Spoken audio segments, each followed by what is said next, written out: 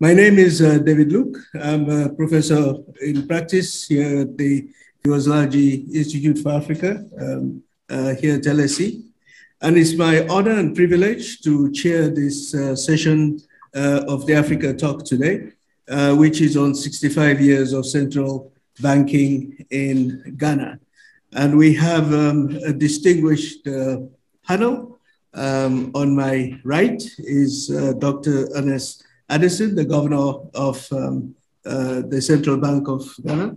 Welcome, Dr. Addison, and we look forward to hearing from you.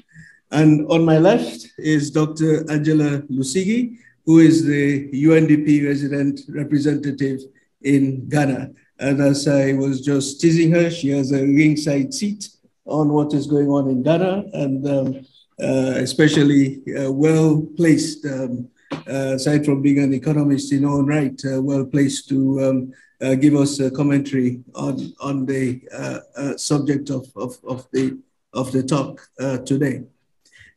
We also have joining us from New York, my colleague, Professor Piroska Nagy Mukahisi, who is a visiting professor here at the Firoz Lalji Institute for Africa. And glad to see you, Piroska.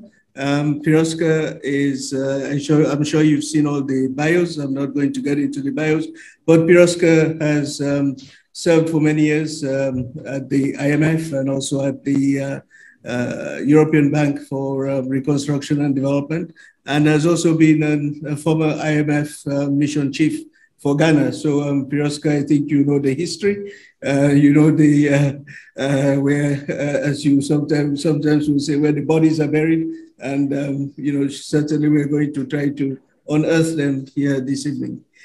Well, without further ado, I'd like to call on Dr. Addison to make his presentation, after which our two other panelists, Dr. Lusigi and Professor Nagy Mohácsi, would respond to your presentation. So, Dr. Addison, you have the floor, and you can, yes, you can move to down there. Thank you. Well, thank you very much for that introduction. Let me first thank the London School of Economics for agreeing to host this lecture to mark the 65th anniversary of the Bank of Ghana and central banking in West Africa. Also to thank Ivor Ajimandria, who promoted this lecture as part of his book project on the central bank and the governments that shaped it. The LSE Alumni Society in Ghana, I understand, very keenly interested in this lecture. And then also to thank you, Professor David Luke, for agreeing to chair this evening's lecture. Last but not the least, to thank Professor Tim Allen, who's the director of the Firoz Lalji Institute, and then my fellow panelists, Angela Lusigi with the UNDP in Accra, and then Nagy Piroska, who used to be mission chief to Ghana when I was director of research. So we worked very closely on the Ghana program in 2007. Mr. Chairman, central banks in sub-Saharan Africa have faced myriad challenges over the last 50 years, and Bank of Ghana is no exception. We think that as we celebrate our 65th anniversary, before I do that, I should also mention that I have three of my board members present here, Mr. Andrew Boydo, and Dr. Nyanti Chi, and Mr. Buckner, who are in London to support this event, as well as other business of the bank. Thank you very much for the support, as well as some of the colleagues from the Bank of Ghana who are in town. So thank you all very much for the support. So 65 years of central banking in Bank of Ghana, also in a sense marks 65 years of central banking in West Africa, because that was the first country in West Africa that had a central bank. You would recollect that in those days, Gold Coast, Nigeria, Sierra Leone, and the Gambia were members of the West African Currency Board, which was established in 1912, with its headquarters in London to oversee monetary activities in the territories and the colonies. As the countries moved towards political independence, Ghana realized that political independence without economic independence was not very meaningful. So along that thought, the Bank of Ghana Ordinance was passed into law on the 4th of March, 1957, 2 days before independence. And the bank commenced business in August 1957. Now, the immediate post-independence period was clouded by decisions on what the central bank was supposed to do, what was the mandate of a newly established central bank, what should be its governing structure, and the issues of independence of the central bank. So you notice that in that 1957 ordinance, this was more or less restricted to just issuing and resuming banknotes and coins and trying as much as possible to maintain monetary stability and the external value of the currency at that time. However, this rule-based approach to monetary policy making was not consistent with the national policy and objectives at that time. So it was not surprising that the 1957 ordinance was replaced with the Bank of Ghana Act 1963, which is Act 182. Now that Act 182 refocused the mandate of the bank towards a more development-oriented framework. Consequently, the bank, among the policies that were implemented, included imposing interest rate ceilings, foreign exchange regulations and allocation, as well as directed credit to different sectors of the economy. It went as far as establishing a department for development financing. By 1963, the Act was also re-amended again in 1965. This is the Bank of Ghana Amendment Act of 1965, where the then government took stronger interest in the management of the bank, and the directorships at that time were made by the Minister of Finance. You would see that the Bank of Ghana Amendment Act at the time reflected the difficulties that the Ghanaian economy had started experiencing in 1965 with sharply declining foreign exchange reserves. And this is really the motivation for why the government took more interest in the appointments to the board of the bank. Now, between 1970 and 2002, the country was governed by a series of military governments, and the Central Bank Act was kept intact till 2012, when the new Bank of Ghana Act was promulgated. This 2012 Act was also amended in 2016. I'll come back to the latest act and what that act tries to do. But like all central banks in developing countries, some of the technical difficulties that the bank had to deal with had to do with the fact that financial markets tend to be shallow, and therefore conducting monetary policy through secondary markets was difficult to do. There were issues about monetary policy transmission processes in shallow financial markets. There was the difficulty of having an effective monetary policy when you have fiscal dominance, because the impact of the fiscal on aggregate demand tends to be much stronger. There were issues about the exchange rate channel, which were also not allowed to function appropriately because of concerns about the impact of the exchange rate in the economy. The wealth channel was no better because of the lack of markets in bonds and real estate and stocks. Perhaps the more important channel was the bank lending channel. And yet, even here, the transmission of policy rate decisions through banking lending rates tend to be incomplete. We didn't see the full pass-through going from our policy rates to the lending rates of the banks. And these were typically challenges that central banks in developing countries face, and Ghana was not different. In addition to that was the volatility of fiscal policy in developing countries like ours, where you tend to see a lot of pro-cyclical fiscal policy, as the taxation from the commodity sectors tends to influence the level of government spending, and there is very little intertemporal smoothing of government spending.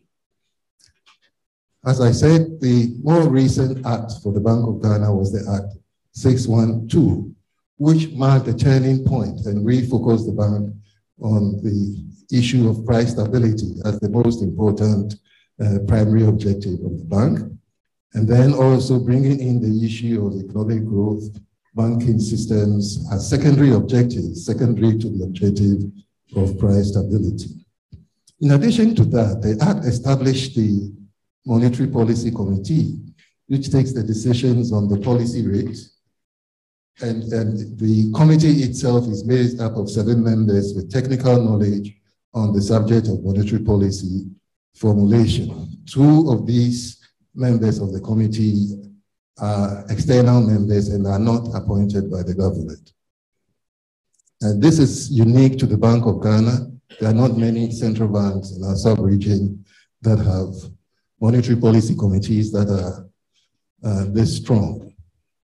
Secondly, that act also provided for the operational independence of the central bank, even though the government and the bank jointly set the target for inflation. The bank has the responsibility of initiating proposals for the formulation of its policies, as well as providing the statistical data and advice needed for that. It's been said that an independence of a central bank does not mean that the central bank does not interact with the government. Indeed, our former president at the inauguration of the Monetary Policy Committee recognized the importance of well-specified mechanisms for cooperation between the bank and the government, and saying that such interaction need not compromise the bank's ability to carry out its mandate. Later on, we will discuss how this one such mechanism, the Memorandum of Understanding, allowed us to keep central bank financing out of the picture for a number of years.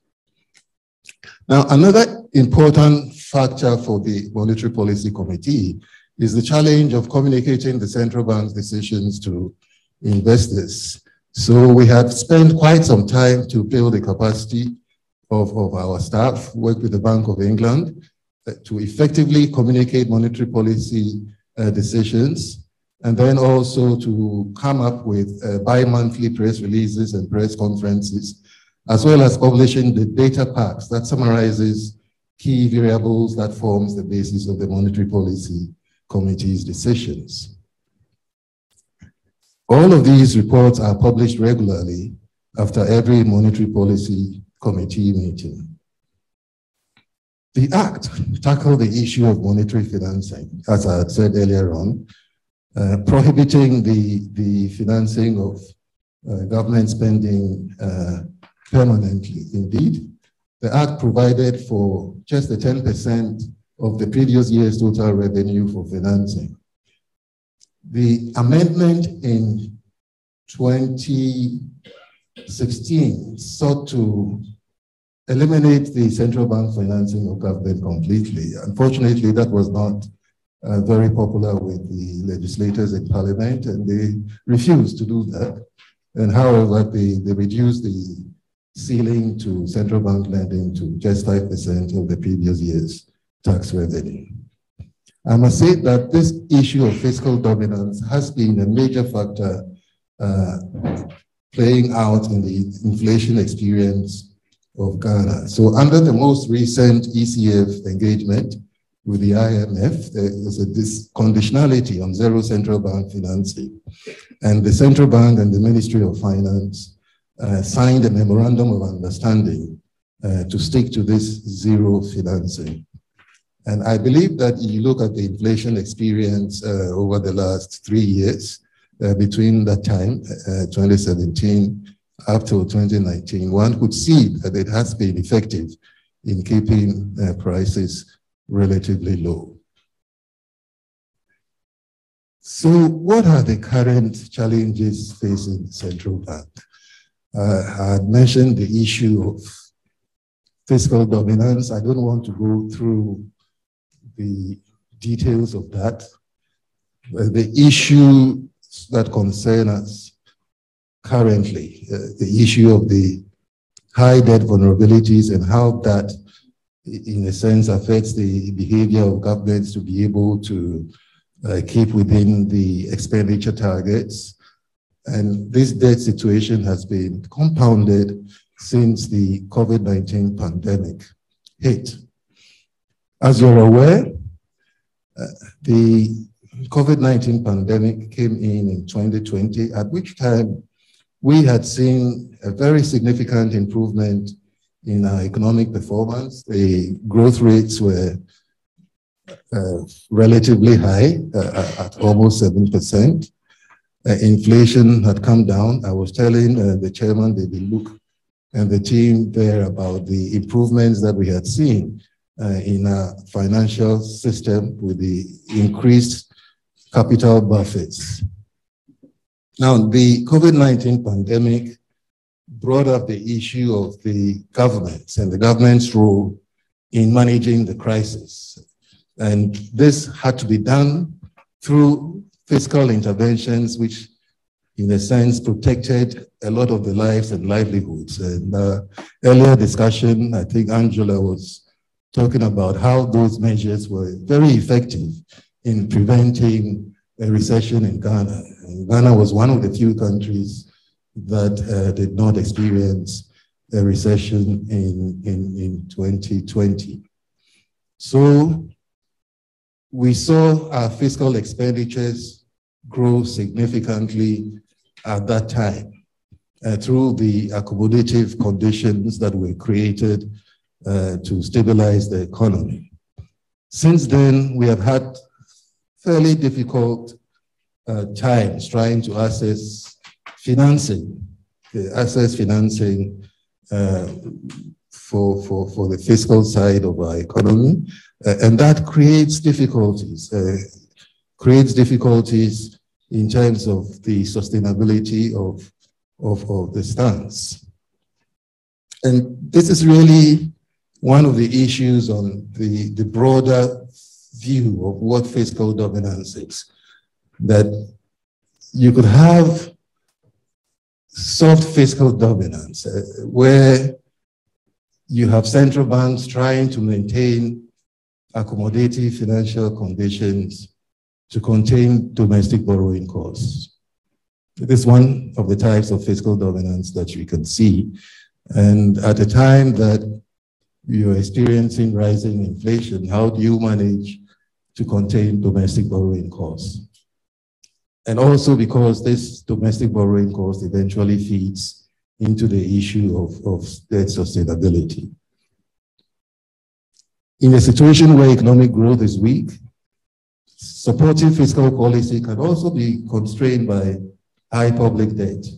And then the central bank has to play a more proactive role to support the economy through sometimes lending to private sector or troubled state institutions. What is clear from the existing literature is that the incidence of central bank lending to governments in sub-Saharan Africa has been higher than elsewhere, amounting to about 2% of GDP on average, compared to 0.5% in other jurisdictions. However, we have witnessed a breakaway from the zero lending to government as a result of the COVID-19 crisis. Some central banks have had to lend to governments as financing gaps widened and constrained fiscal policy implementation among revenue shortfalls due to the slowdown in economic activity. An indirect form, which has also complicated the conduct of monetary policy.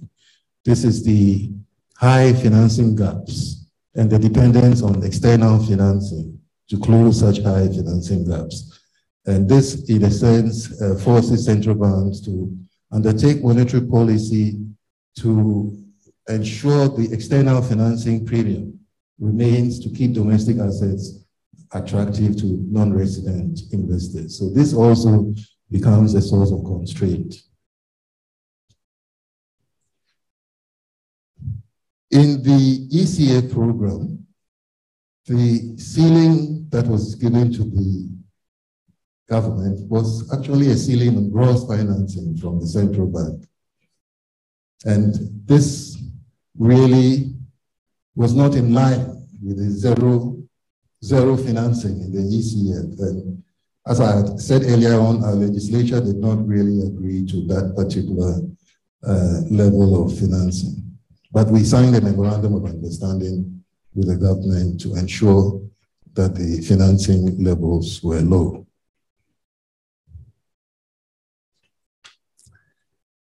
Let me move on to the more recent developments, in particular what we have seen since the beginning of this year, where we have seen the external shocks that have come through to almost all emerging and market and developing economies. As countries in the sub-region became increasingly integrated into the global trade and financial networks. The uncertainty surrounding the timing of monetary policy in the advanced countries has also increased the volatility of capital flows to emerging markets and developing economies, as well as the African frontier economies, some of which has led to sudden reversals of capital flows, leading to very large and disorderly depreciation in the exchange rates, with adverse implications for both inflation and financial stability. There have been other exogenous shocks, as you're aware. The oil price shock, the pandemic, have also brought significant challenges to monetary policy implications. We were again discussing this issue of the supply side shocks that we have seen coming in, and I had to make the point that monetary policy does not really focus on the supply side shocks, but we are looking at the second round effects of these supply side shocks and how they affect the anchoring of long-term inflation expectations and the behavior of wage agitation. So really, this is the only reason why central banks reacted to the recent inflation spiral that we have seen. As I said, in Ghana, we saw inflation jump literally from 7% a year ago to nearly 28%, 27.4% to be specific, at the latest reading.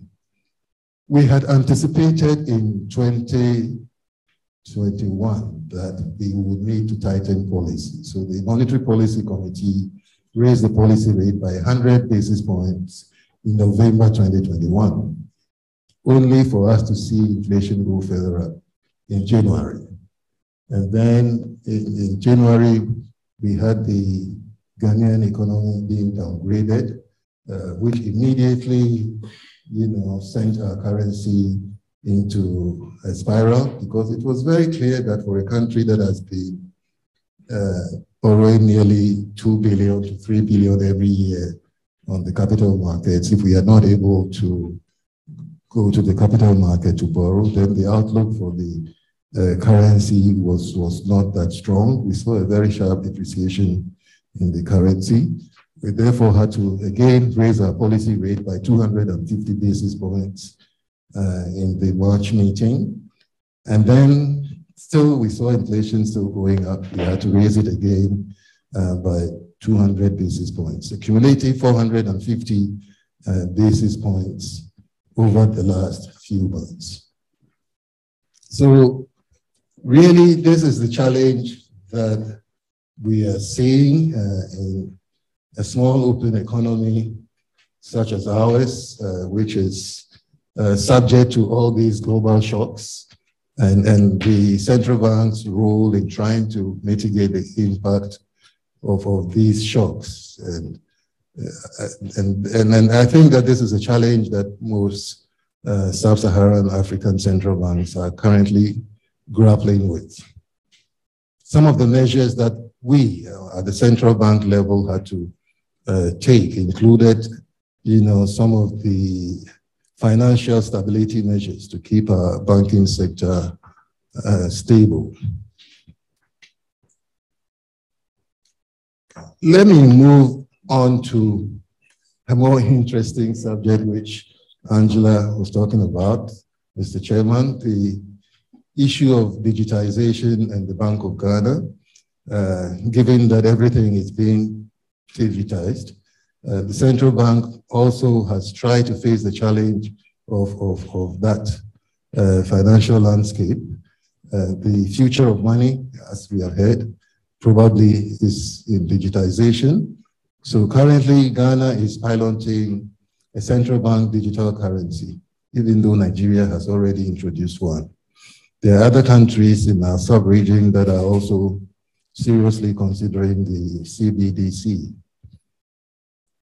I had said that the idea of a digital currency for Ghana was quite straightforward because of the experience we had had with mobile money, and a lot of the populace were very comfortable transferring value using mobile phones, and therefore creating a token of the domestic currency and using the same sort of technology to move that token around, becomes a very easy logical step to make progress. And we have this pilot scheme which has just about ended in one of the rural towns in Ghana. And the initial tokens, for those that were participating in the survey, the initial tokens were bought for them so that they could try the ECD and give feedback to the surveyors. The feedback that we got was that those who ran out of tokens actually used their own resources to buy more tokens. So for us, that was very good feedback on how the future for a digital or an ECD will be in Ghana. So I know I have just 20 minutes. Unfortunately, I have to rush through what I'm trying to say. But to conclude, I think that the central bank has come a long way, 65 years, trying to model through what its mandate should be. Should it be concerned more about development, or should it just focus on the currency board type of stability? And this was a debate that they had right from the beginning in 1957. And the ordinance opted for a stability-oriented, central bank. Barely 5 years into that, they were not happy with that stability, and they wanted to see more development-oriented activities by the central bank. So you saw that the act again was revised. And then as the economic conditions deteriorated, we saw further amendments to the act until everything got out of hands and the military took over. And then we see that when the democracy was restored, the issue of the role of the central bank came up again. And then we have a new act which really focuses the central bank on price stability, which we have been operating since 2016. Now that act also gave powers to the central bank to do the cleaning up of the financial sector. So we had an act that gave the central bank powers of resolution, so that if there were financial institutions that were failing, we had the power to take them out. So that act in 2016 has sort of strengthened the hand of the central bank.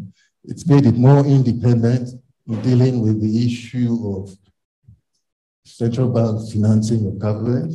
It's made it stronger to deal with the issue of weak financial institutions that are not being respecting prudential regulations.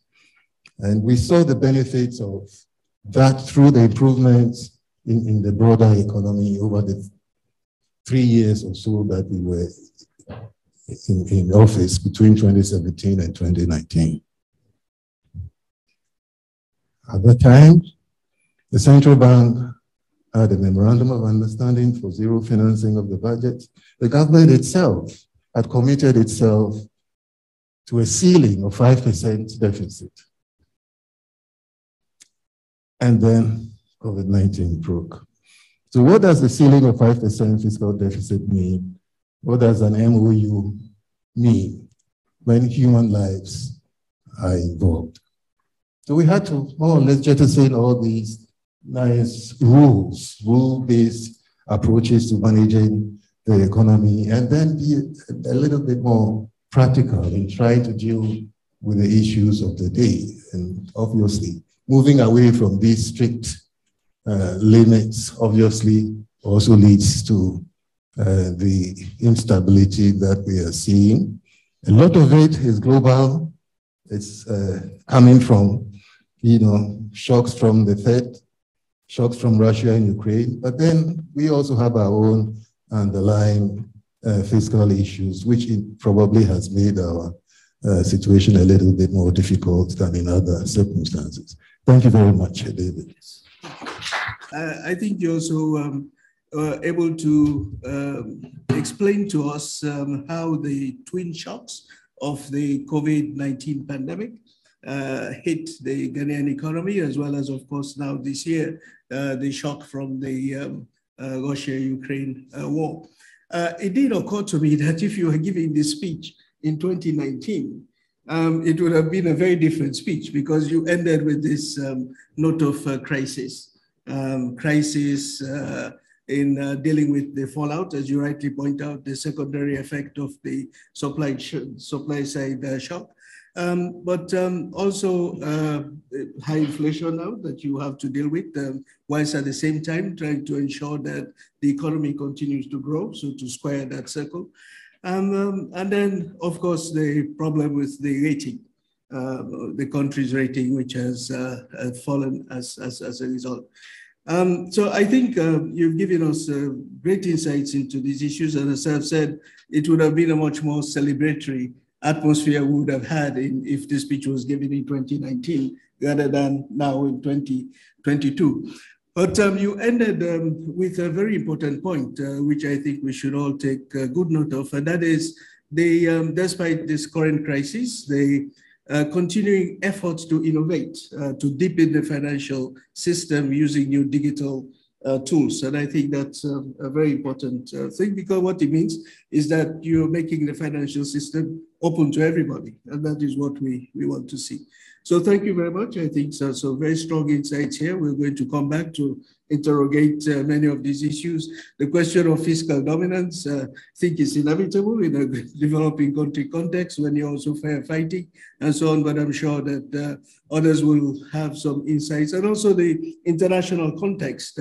I would argue that the international system has not responded as effectively and efficiently as it could have to developing countries in these crises, but we could come back to this. So it's now my honor to turn to a good former colleague, UNDP colleague, Dr. Angela Lusigi, to give her comments to Dr. Addison's speech. So Angela, you have the floor.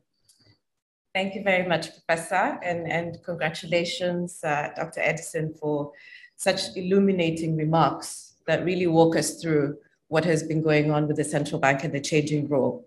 So my comments are really going to be around what you started, the discussion you talked about, new roles, new expectations, and new partnerships, very much arguing for that development-oriented framework for the central bank and a more proactive role. And I will end with looking at some of the levers that could be considered for some of this. For some of you who may not be familiar with the United Nations Development Program, we're the development arm of the UN system, and we provide integrated development solutions that are anchored on country priorities, very much looking at three drivers. How can we have greener and fairer structural transformation? How can we have inclusion to make sure no one is left behind in growth? And also, how do we build resilience to shocks? Because much of the progress and much of the discussion we're talking about now is about the shocks from COVID and other shocks that are happening. So that very much is at the forefront of our agenda. So in speaking about the emerging role for the central bank, and this is a case study of Ghana, but could probably be applied to a lot of other countries in Africa, I'd like to fix our attention on the COVID crisis and some of the things that happened in Ghana that are very instrumental to the recovery. And if you look at the COVID crisis, it had three clear dimensions. There was a health effects, there was social economic effects, and also the long-term effects. And then also beyond COVID, we've just talked about, you know, the unfolding climate, environmental, fuel, energy, and food crisis. It just seems that there are shocks all the time. So we really, even as we're looking at COVID as an example, we can really extrapolate that to handling some of the other shocks. So what happened with COVID and health effects? We lost lives. And that was significant. And it also revealed a gap in the functioning health systems, the inclusion, and the fact that we needed to transform. And in the case of Ghana, there was a lot of investment in using data, in using digital to be able to ensure the continuity of health services, and also empowering local actors. And the future is really looking at how we can have more locally manufactured vaccines and equipment. And I'm talking about this because all this needs money. All this needs investment. So that's also is one of the challenges as we're looking at the recovery. We very much have to look at where is the investment going to come from and how can we sustain it. And then let's look at the socioeconomic effects from COVID-19. We lost jobs. We did a survey of businesses that were impacted by COVID-19. Many businesses closed and it took almost 9 months for them to reopen. The issues around food insecurity, disrupted social services, education in particular. And what it revealed was that there is an important role for social protection and social services. And what the government provided at that time was relief, including cash transfers. The governor already talked about support to businesses. I know even water and electricity utilities were paid for a while. So again, you begin to see what envelope was required to cover what we are looking at now as a recovery. And no sooner had we started to recover than new threats showed up. So again, you see a very active role in providing that protection, but also building the recovery going forward. And what about the longer term effects? Well, the governor talked about falling revenues and commodity price fluctuations. So just at the time when you needed more financing, what was coming in was reducing. And that led to the shrinking fiscal space and also rising debt. So these are some of the roots of what we're now seeing and responding to. He also talked about macroeconomic instability and the discussion around inflation, currency fluctuation.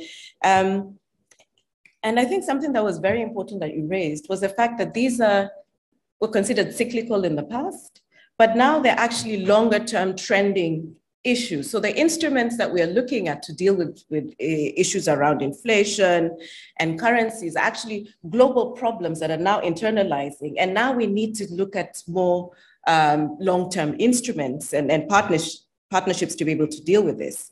Another long-term effect was around reversals in global trade. Just at the time when we were trying to stabilize and get access to all sorts of things, including vaccines and PPE, there are more barriers to trade that are rolling around the corner. And this brings me to the point about what do I see and what do I propose as some of the new roles building on what you had already presented. Of course, the robust macroeconomic and regulatory framework is very, very much required. But again, advocating for a balance with the development-oriented framework. How can we have more multilateral collaboration and regional collaboration in order to be able to deliver the needed fiscal space to respond and sustain the kind of responses that we need?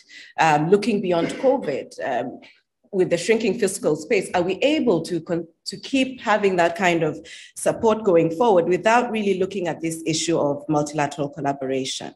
And this brings me to the point about we really need to look at beyond maintaining macroeconomic stability to actively enhancing growth and rebuilding investor confidence, because I think this is really an important springboard for being able to deal with new actors who might not have adequate space now.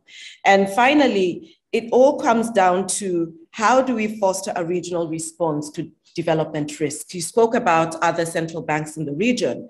As we face ongoing crisis with food insecurity, climate change, conflict and violent extremism in the Western Central Africa region, I think very much having that regional lens is important going forward. So finally, just to highlight a few of the things that I think came out very clearly as part of the recovery as something that the central bank should continue is the issue around digitalization. You mentioned the very important role of financial inclusion. And I like the example that you gave about digital currencies, because if you're thinking about SMEs recovering, then you'd really need to see how we can modernize service delivery and using digitalization, for instance, build on the fact that we now have digital financial identities to be able to create sort of credit scores or something that's beyond having assets in hand, so that we can actually meaningfully start seeing the liquidity flowing to the real economy. And that brings me to the second D, which is developing local economies. We found around COVID-19 that for the recovery to happen, it had to be spread out. I like the idea of working in Seshiriya So and some of the other local economies to try and see how we can pool investment to be able to finance the recovery there. Diversification. I'm an agricultural economist by training, so I can't end without talking about the importance of agricultural productivity, inclusive and green structural transformation. And I see the work that needs to be done across borders is very important, unlocking the power of trade. And here the work that the central bank is doing on the cross-border payment platforms is very important for trade, investment, and regional integration. And then finally, you talked about development financing, including improving public financial management, increasing domestic resource mobilization, but also the issues around stopping illicit financial flows and capital flight. Really to strengthen the economy's capability to generate internal resources is very important. And I think all these, the digitalization, developing local economies, diversification and development financing could go a long way in expanding the fiscal space that we need to power the strategic investments so that we can catalyze growth, we can deliver services, and we can protect people and build economic resilience. So with those few words, I'll hand over back to you, Professor. Thank you. Good. Thank you so very much, Angela. Yes, indeed. Well-deserved round of applause. No, thank you so very much. I think you've done two things. One is, to unpack this question of fiscal dominance. And I think you've actually put a human face on the issues, especially around COVID, the measures that the central government needed to take to ensure a level of social protection and so on.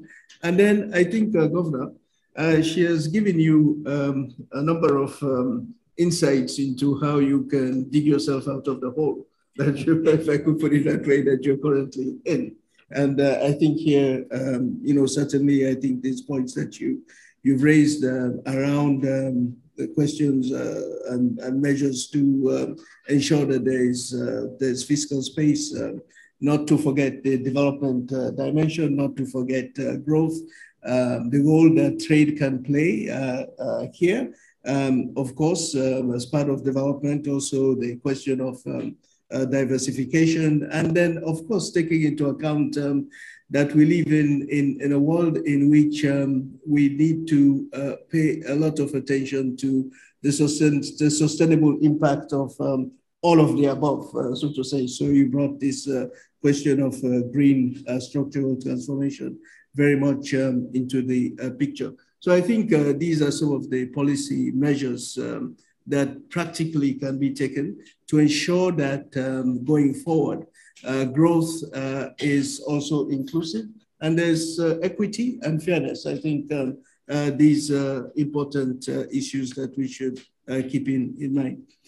Having said that, now delighted to turn to my colleague, Professor Piroska Nagy Vakahisi to give us her own take on the governor's address, and also especially perhaps Piroska to bring out this international dimension out much more clearly, because as I said in passing, the international response to these emerging economies, developing economies really has been far short of what one would have expected. But over to you, Piroska.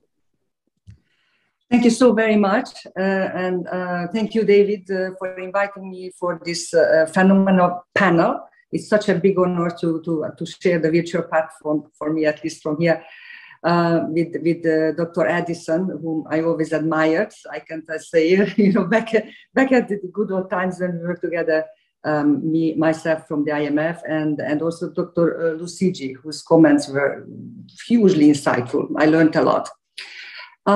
My objective here is just to complement these both sort of excellent interventions and put, as David just asked me, to put the whole thing in the whole issues more in an international perspective, maybe more in the context of what's happening in emerging markets in general, what has been happening and what are the new challenges, and in central banking in general.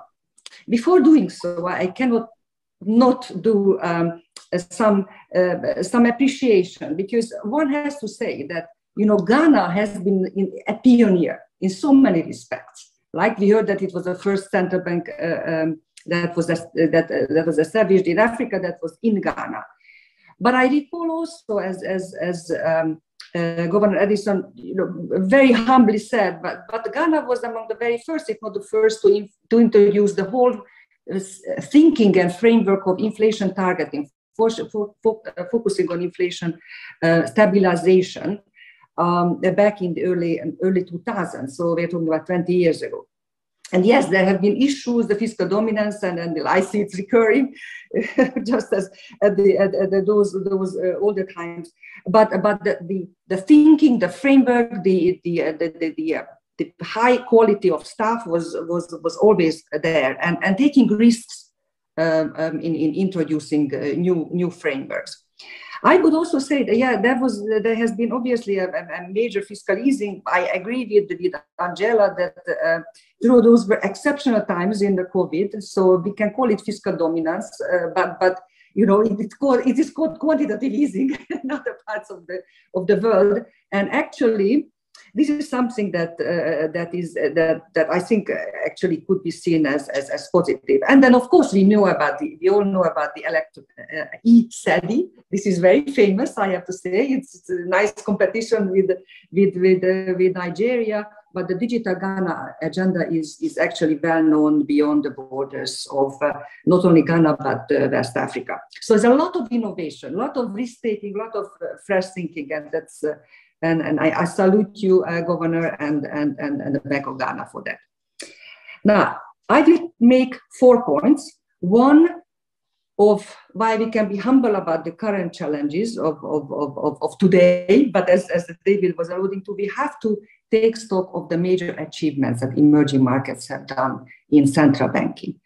And that will be my first point, explaining a little bit. Then, facing the obvious in the room, not even an elephant, facing it head on, inflation is back with a vengeance. What to do about it in the emerging market context, and how much you know, similarities and differences there vis-a-vis advanced countries is an issue, I think, and it's worth exploring a little bit.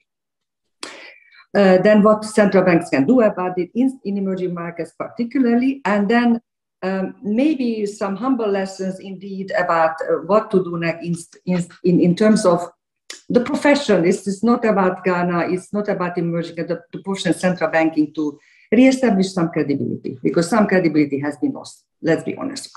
Okay, first the achievements. Central banking in emerging markets has seen a quiet revolution in the last decade. This is Ghana, this is Africa, but in general.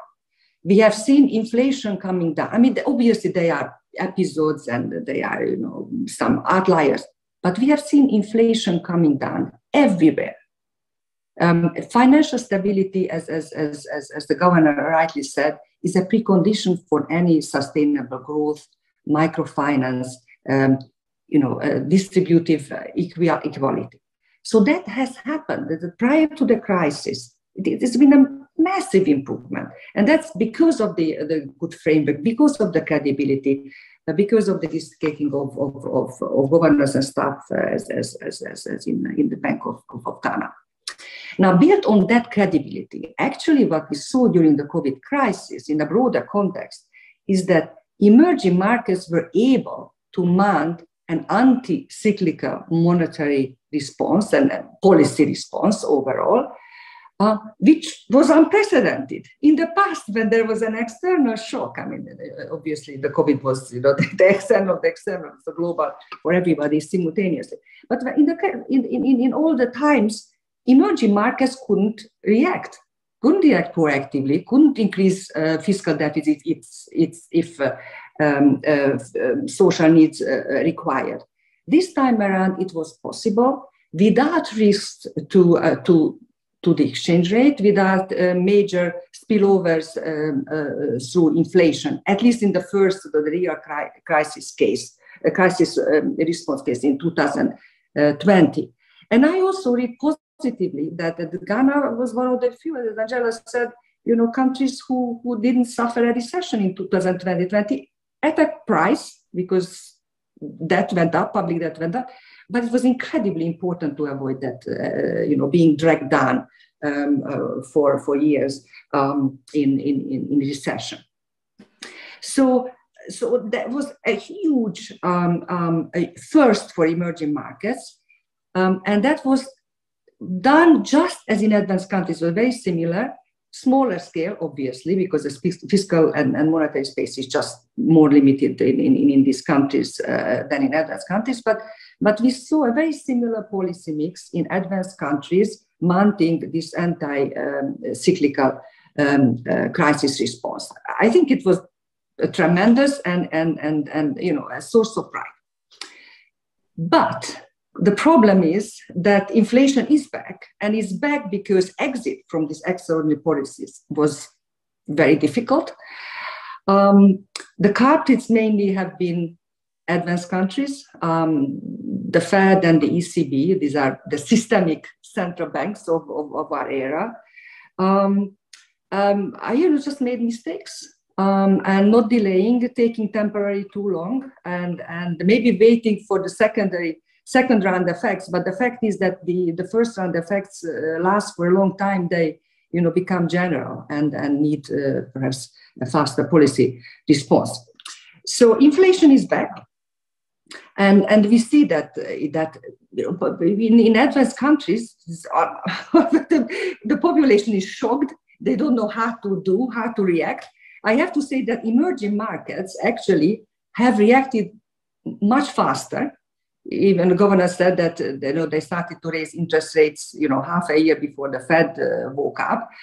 And the ECB hasn't done yet a turnaround, and there are other geopolitical reasons, but still inflation is still close to double digit in advanced countries.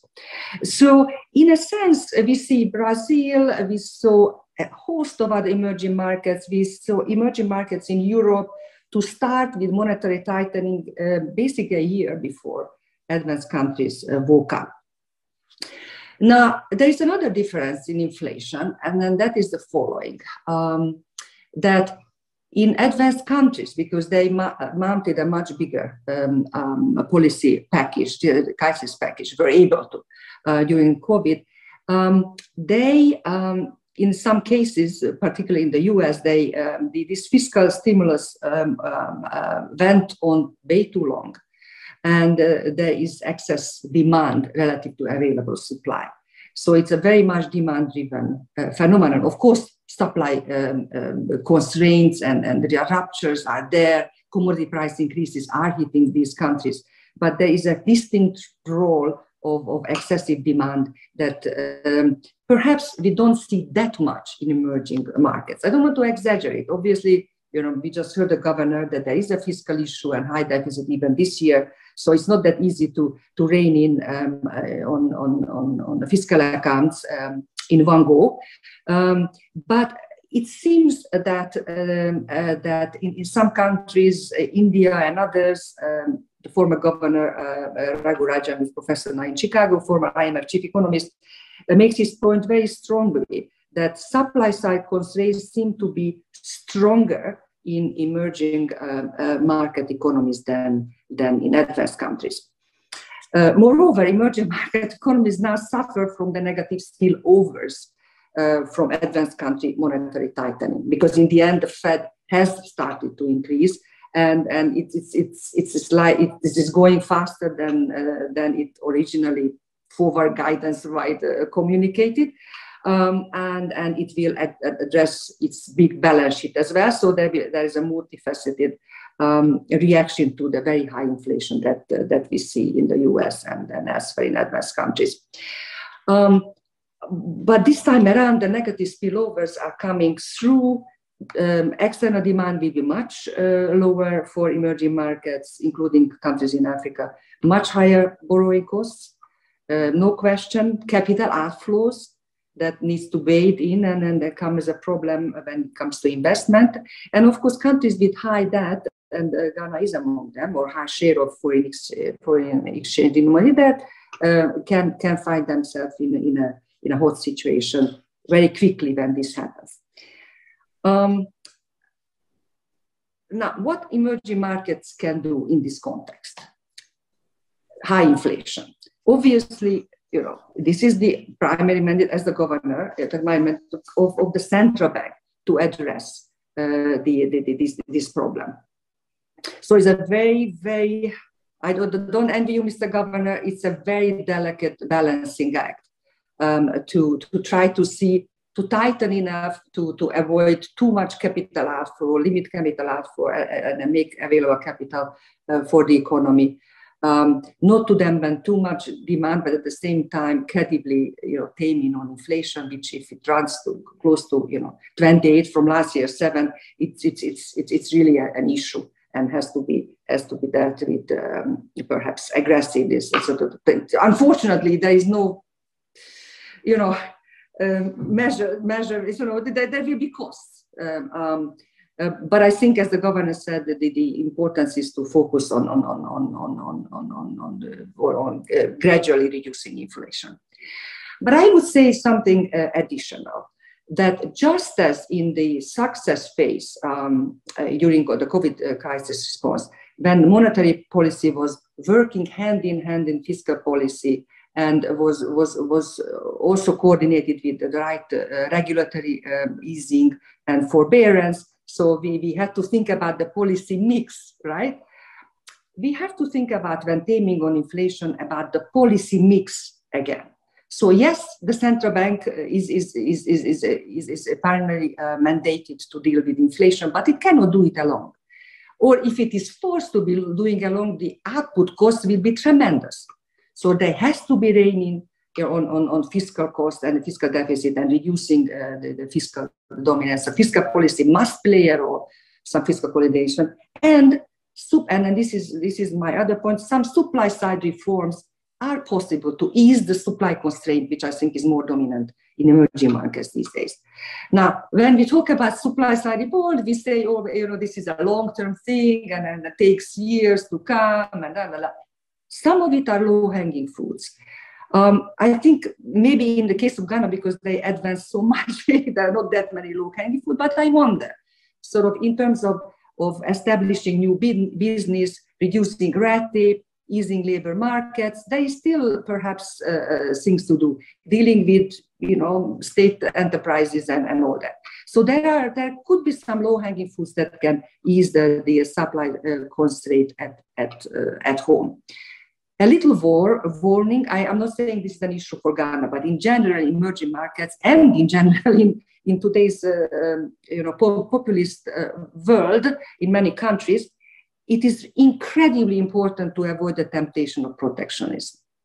Because there is a tendency to think that I erase the trade barriers, I create a wall, And there could be justifiable, reasons to do that in certain extreme cases. But overall, it will create just rent seeking. It will create, corruption and limit competition. And on the long term, it doesn't bring growth. So avoiding, for emerging markets, particularly avoiding the temptation of protection, I think is quite important. Now, finally, I think central banks have to do what Governor Addison just did in front of us very humbly, to do a little soul searching. Strangely enough, this is maybe easier for those who face the uphill battle of every day of balancing the policy, of having the right measures, of explaining it painfully sometimes to the population what has to be done, what can be done, what cannot be done. And this kind of, communication, direct communication may be easier in emerging markets because we don't see it in the Fed. I'm sitting in the US and you see that the Federal Reserve, which obviously the most important central bank in the world, and actually I didn't mention, but provided, repo facilities, FX facilities to many countries during the COVID crisis, which was brilliant and very helpful. So they haven't done this soul searching, what led to the mistakes. And it's very difficult to fix stuff when you don't understand what the real problem is. So, and some emerging markets also, I think, have to think about it. And again, maybe finish with this, that the Bank of Ghana has always excelled, as I started, my little intervention here, saying innovate. So take the example of the Bank of Ghana. Even in the most difficult times, they are not saying what I have heard from some central banks, that we're not going to introduce now. We kind of put the central bank digital currency to the back burner. I think it's a huge mistake, because you don't put off innovation just because you have some problems. Exactly, this is the time when you have to innovate. And thinking about Ghana, first you think about a nation of entrepreneurs, of innovators. Even during COVID, there was so much new innovation, digitalization. So that's what has to be taken over. And I salute the governor for pushing with the central bank digital currency project, because that's the future. That's the future in so many respects, and I'm very pleased to see that's in this area, again, the Bank of Ghana is taking the lead. Thank you very much. I stop here and happy to answer any questions.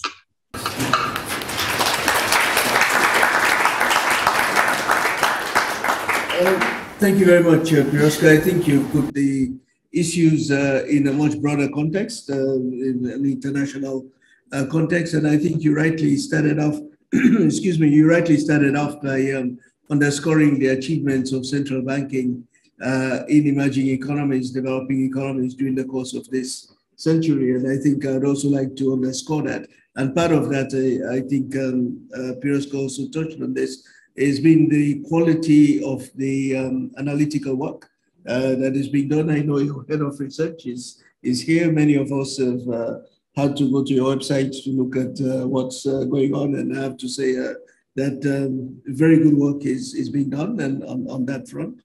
Also, I think an important point that is sometimes missed, that Piroska brought out, is that emerging economies, the central banks, started to react to these inflationary pressures much more quickly than, as we have seen, the major central banks. That, I think, also speaks to this credibility issue that Piroska you raised, because they know, that if you don't, react, the markets will punish you, which is in fact already happening.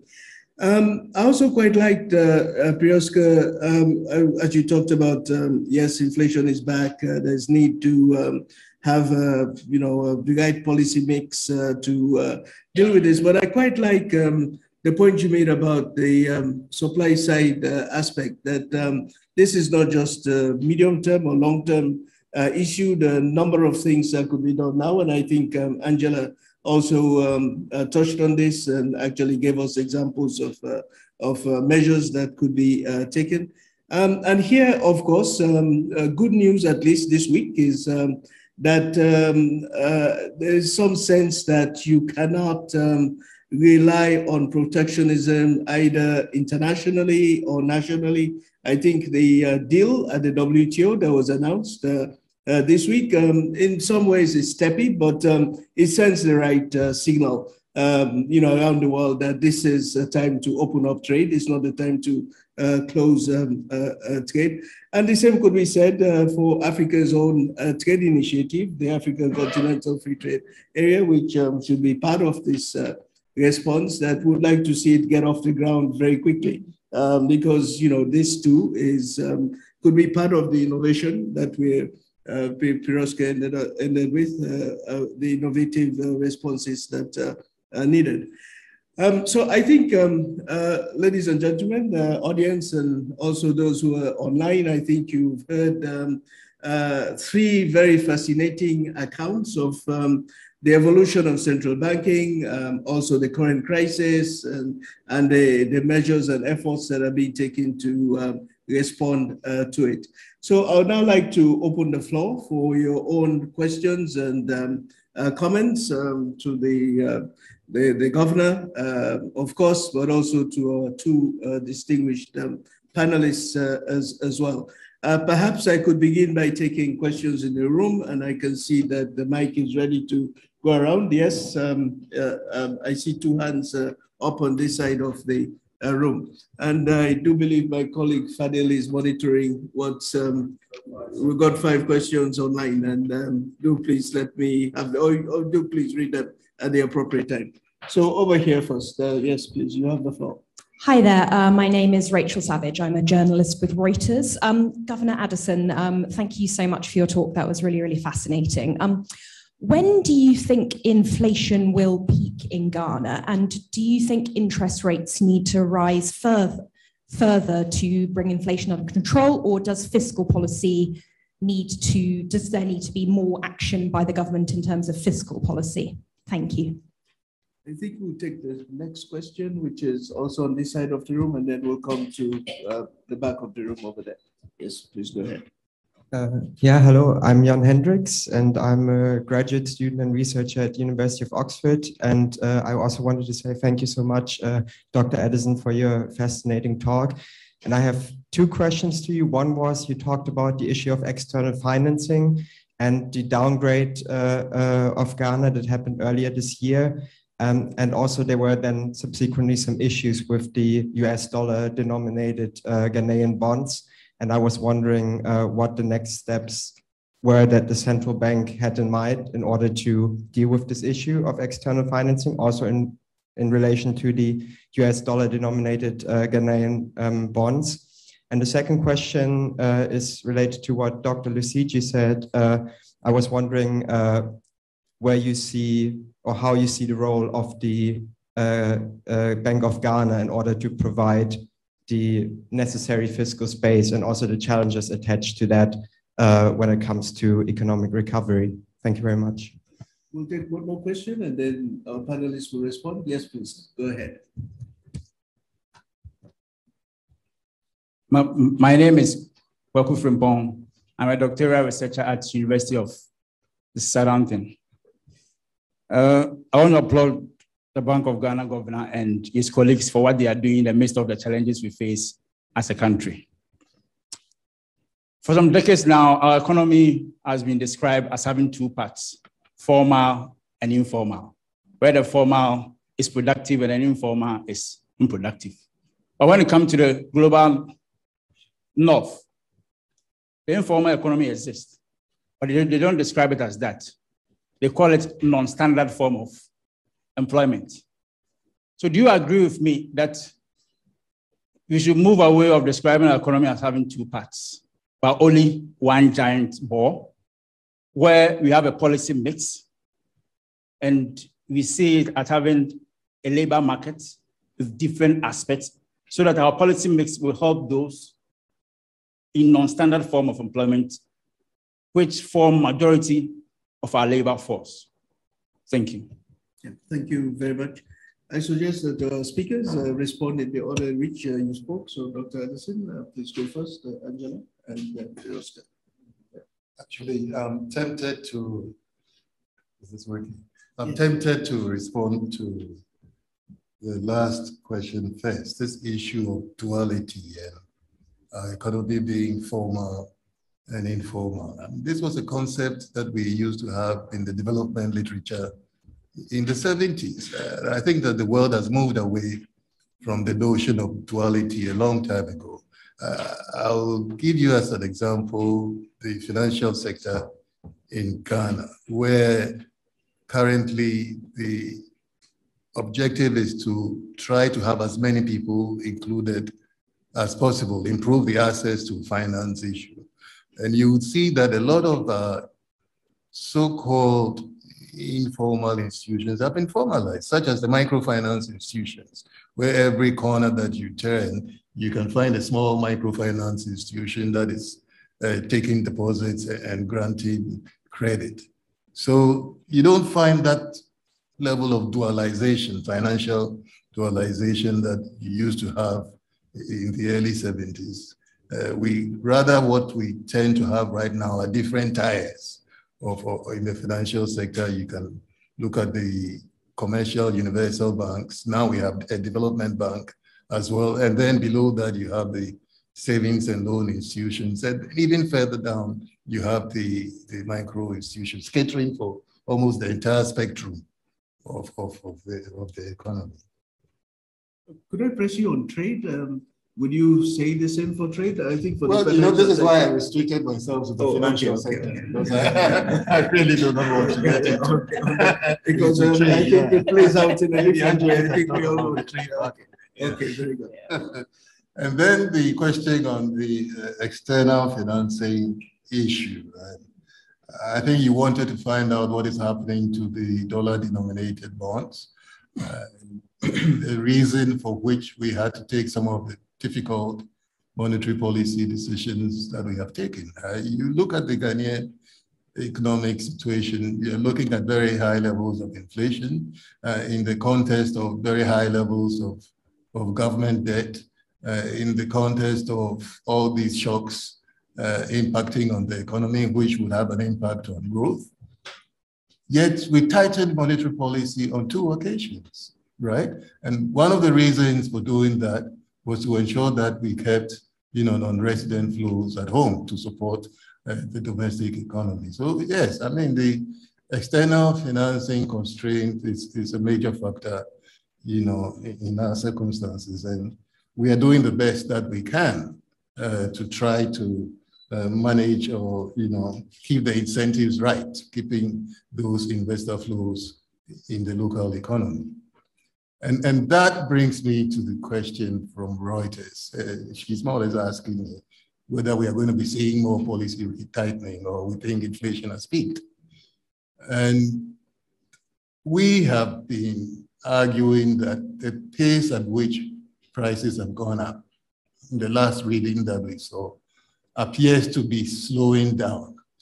Now, whether that means inflation has peaked or not is a different question. But we are hoping that given the policy coordination between us and the fiscal authorities, as you're aware, we have seen a 30% cut in fiscal expenditures for 2022. And as Piroska said, this cannot be done by the monetary policy alone. You also need that fiscal complement to address this inflation situation that we are facing. So this is where we are. We think that the pace at which prices are going to grow probably will slow down, but we are not sure whether we have peaked. Okay, so I think I'll address the question around informality. And to be honest, I don't think the solution to informality is formalization, right? What are the characteristics of the informal sector in many African countries? It's vulnerable employment, low return on investment, no social protection. So those are the kind of things that you want to address by saying, how do we provide the incentives so that people move away from survival-based enterprises to more opportunity-driven enterprises that can grow. So, you know, I don't think you can just paint it as let's keep informality or let's not keep informality, but to really look at the root issues around why we have the informal sector. And we really want to see these enterprises growing, at least the viable enterprises, because that's where we have innovation and that's where we have job creation. So I don't equate that to the gig economy in other countries, because here there's social protection, right? But there, if you don't survive, you don't survive. And we know what happened with COVID, when there was a lockdown. I mean, there was literally nothing for a while. And I think the case of Ghana is very instructive, because the lockdown didn't last very long. It lasted until there were solutions and a way to go forward so that people could still be able to make a living. So I think that's my short response, but we can have a discussion after. Piroska, would you like to also comment? These are such excellent answers. I would just maybe underline what the governor has said, that the priority now seems to be at this level of continued external shocks, at this level of rising borrowing costs, is to focus on redressing the fiscal space. So there is not too much in terms, because there was a question whether there is any fiscal space for other things. The priorities needs to be set right, and I think what the governor said is the right priority to address the price situation with support from fiscal, which means that the deficit needs to reduce. Now, at the same time, what we haven't mentioned is what role for the IFIs, and of course Ghana is a very, very respected member of the international community. But we've seen the news about around the IMF discussions, so that's a choice. But it's good to know that there is this safety net available if needed from the IMF and other institutions of Ghana's choice. I would just mention en passant that the most important global financial safety net, the single most important, but most powerful, are the currency swaps by major systemic central banks, the Federal Reserve and the ECB. They were there and available at the time of the COVID crisis. I think they were brilliant. They are not discussed too much because they might be perceived as with some conflict of the national mandate of the ECB or the exact mandate of the national mandate of the Fed or the exact mandate of the ECB. But the fact of the matter that when they were available, that provided a powerful safety net. And I think that in a world where the Fed needs to tighten significantly to regain its lost credibility, a somewhat lost credibility, keeping these swap operations for market pressure reasons in place is an important thing. I think it would be good to have this on the agenda a little bit more. Any other questions in the room? Or we can, yes, the lady here in front and also another lady at the back. Maybe the lady at the back first. Yeah, please go ahead. Hello. Yeah. Hi. So thank you for your talk today. It's been very insightful. My name is Adele. I'm an alumni and I currently work in technology. So I have two questions. So my first question is just about looking to the future. We've been talking about some of the shocks that we're currently experiencing. I remember a couple of years ago, there was like a big survey done by the Future of Ghana that highlighted that in the future, there'll be like a reduction in remittances going back into Ghana, from people that have left, like families sending money back. So in the future, what policies are going to be introduced to sort of deal with this? Are there going to be legitimate forms for people to invest in Ghana? And then secondly, there was talk about digitization.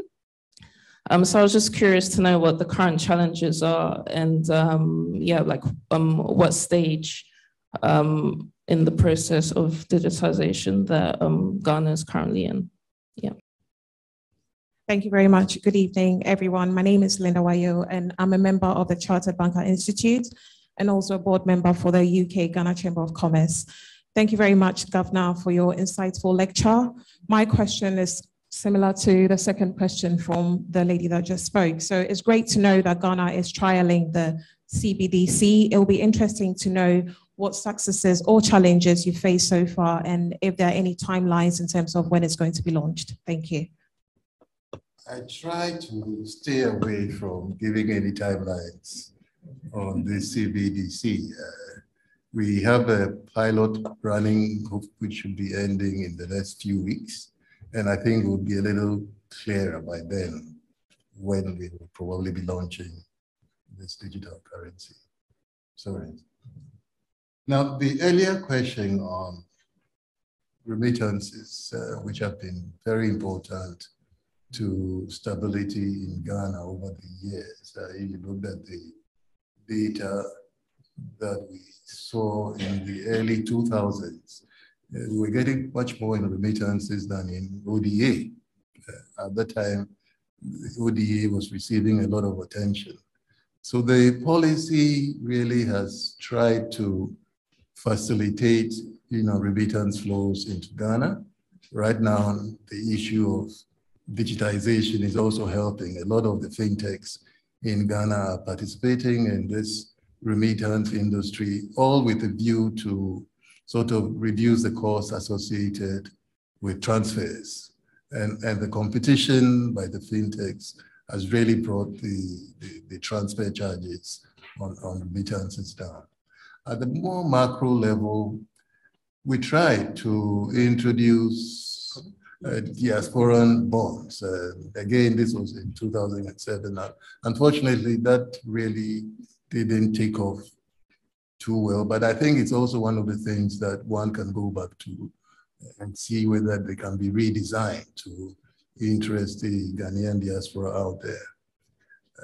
And then the issue of foreign currency accounts in Ghana, which do not pay interest rates that are attractive enough for non-residents to keep their foreign savings in Ghana. This is one of the issues that somebody accosted me on. And we are looking at ways in which we can make these foreign currency accounts, more attractive for non-resident Ghanaians.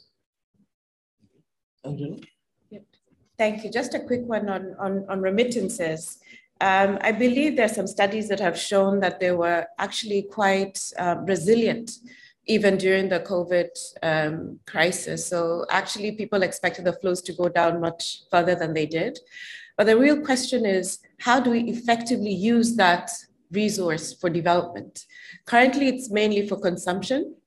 How do we package investment opportunity areas, for instance, so that people in the diaspora can be able to actually contribute to sustainable development projects? And one of the things that UNDP is doing is looking at SDG investor maps, trying to find out what are the investment opportunity areas across the country. And we've currently done it for 12 areas, and you can possibly find it on the SDG Investor platform. But that's it. I mean, we have this flow of financing. How can we turn that into an additional area that will be able to fill some of these SDG investment gaps? Yeah, that's just a quick back. Yeah, thank you for that. Piroska, any comments on what's been? Very quickly, this is Angela is so right in saying that this has been such a challenge. Remittances in general, as the governor said, has been more important than official financing for years, and more resilient, as we know. Yet it has been difficult to harness it into a kind of a bankable product, so to speak. So consumption support is good. It's good, particularly when we have big shocks and stuff, but making it available for investment. So securitization is one form, and I just want to say that in some countries it has worked, in others it hasn't. So there might be, we can't go into details, but there are some lessons that one can learn from experiences elsewhere in that. Yes. Thanks. So the first question is from Uwe Okonkwo, who's the Regional Liaison Officer for the African Alumni Associations. And his question is aimed at Dr. Addison, and it is, what has been the fate of the ECO, the West African Common Currency, and when will it be launched? Could you please repeat that again? Yeah, so what has been the fate of the ECO, the West African Common Currency, and when will it be launched? Then we have a question from Angus Chapman, an LSE alumni and researcher at IC Publications, which is, given the state of international debt markets and Ghana's external debt profile, why isn't Ghana considering a new IMF facility, and is there a fallback plan? Should I just do one more?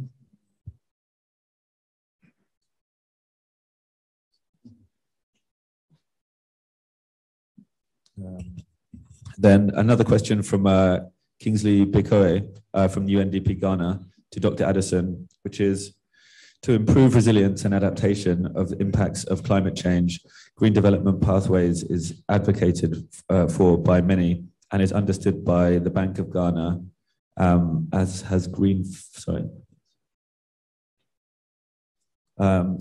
understood that the Bank of Ghana has green financing, especially green bonds, high on the agenda. Is it still the case, and how is government working towards this, and how will this transform the development trajectory of the country? And is there one more? There's quite a few more, but we I think we can take this today. Let's have another round. Governor Addison. I bet we can. The UNDP gentleman should see me at home when I'm there, and we can have a discussion on green finance. But the question on why won't Ghana take an IMF facility, I think, was one of the questions that I heard. And I think that it's a good question for us. This is a period of soul searching, similar to the earlier discussion that we had on the mandates of central banks and what role should central banks be playing in developing countries. Ghana has been to the IMF for 17 occasions, and we are still in this situation, right? And I think that the Ghanaian people want to do a little bit of soul searching and to see whether there are other options other than rushing to the fund anytime that the country is in crisis. And I think we should allow that process to take place. At the appropriate time, they would know what the right solution is. 17 times we always come back into crisis. So what is it that we are doing wrongly? And do we really need the IMF to do that properly? I think this is the debate going on at home. The ECO is still an idea in progress. As you know, this is something that the central banks in the West African region has been working on, including David Luke's country, Sierra Leone, been working on this since the 1990s. And I think it's a good thing that the technical people that are involved in this project see the importance of having the appropriate conditions underlie the currency. Otherwise, it's very easy to print an ECO and circulate it, and then the currency fails because that currency would have no value. But at least we have technical people in West Africa who put a premium on having strong underlying macro conditions before common currency is introduced. And I believe that they were making reasonable progress till COVID came in, and then the whole process was suspended for 2 years or so. More recently, I can see that we are trying to get back to the table again and restart the conversations on that. Maybe just complementing on this ECO issue. I mean, just look at the Eurozone. It is not an easy undertaking. So you don't want to do it unless you are 100% sure that you can, qualify for a common currency area in so many respects. Yeah. So we can wrap up. No other questions, comments from the audience here. Yeah. Anything else that you'd like to say before we close? Well, again, just to say that it's a time for soul searching for everybody. And I like, the presentation made by Piroska, because not many people tie the policy interventions that were implemented during the COVID to the current inflation crisis that we are going through. It was very fashionable at the time for central banks to be injecting liquidity, quantitative easing, government interventions. And it was as if there were no monetary implications in terms of pushing that kind of liquidity into the system and whether that kind of liquidity would impact the price level. Indeed, when the prices started going up, there was a lot of debate on whether what we were seeing was permanent or temporary. I believe the Fed initially dismissed it as a temporary development which would correct itself. And that's the reason why they did not immediately react to the inflation issue. But as you put it, we saw the uptake in the price level and reacted immediately. And we're hoping that we will continue to remain alert and also be taking in the caution that this is not a battle which only central banks will win. We need to work in coordination with other agencies, including the fiscal authorities and some of the agencies that are also working on the supply side, the importance of food production, the issue about regional cooperation and regional trading to create opportunities. Opportunities that are being presented by the African Continental Free Trade Area. As you said, this FLIA payments and settlement system. It's really linking the central banks on the continent to be able to, settle interbank transactions among the countries on the continent. And they are piloting it with West Africa. Yes. So it's really the West African central banks that are currently piloting the PAPs. The intention is to eventually move it to away just from the wholesale sort of settlement arrangement into the retail end, where you could even have fintechs and mobile firms, settling on the PAP. So it's a project that we are all fairly confident will help in terms of addressing the supply side issues. Yeah. Thank you very much for that. Just for anyone who may wonder what the PAPS is, I believe it stands for the Pan-African Payments and Settlement System. Yeah, that's what it is. Look it up on the internet. Interesting innovation. Angela? I'd just like to, first of all, thank you very much for inviting us to be part of this discussion. I'm very excited that Dr. Addison has told us that he's now looking at development-oriented framework. And we'll be following up on that, particularly on the issue around green bonds. But definitely this discussion has highlighted the important role that central banks need to play now in really pushing that enabling environment for investment and expanding that collaboration so that we can have that expanded fiscal space for development. So thank you very much. Mm-hmm. Piroska, you have literally almost the last word. Thank you so much. It's been a real honor. I think I would just close by saying that emerging markets have also come all together a very long way. And in the COVID crisis and post-COVID crisis, we see that actually they have reacted faster and earlier and wiser than advanced country homologues. So we see that the human capacity, the institutional capacity is there in emerging markets. There are obviously weaknesses, some things are given, the external shocks, the shallowness of the financial markets is not going to change over time. But the single most important thing is that there's a human capital and the institutional framework is there. And that I think should give us strong hopes that the current, indeed exceptionally hot environment for central banks will be well managed, supported by other policies as well.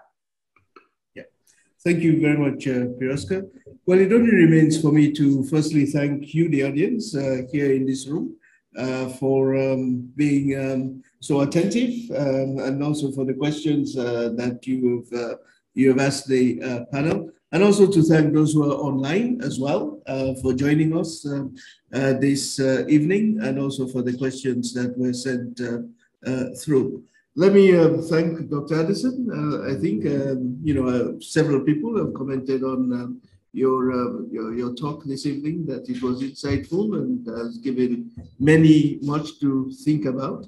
And our two panelists, Angela, thank you very much. I think you have spoken for the poor. I would put it that way, as a true and good UNDP person. I think you've brought that very much front and center of your interventions, and reminding us what is really at stake in terms of ordinary people's lives.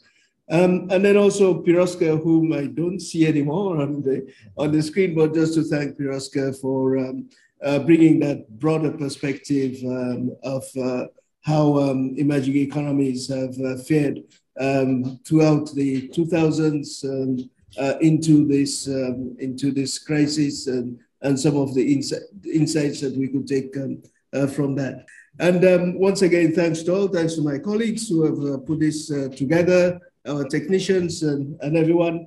And let me wish you a very good evening. And I do hope that for those who are with us, you do not have too much hassle getting back home. So thank you very much, everyone.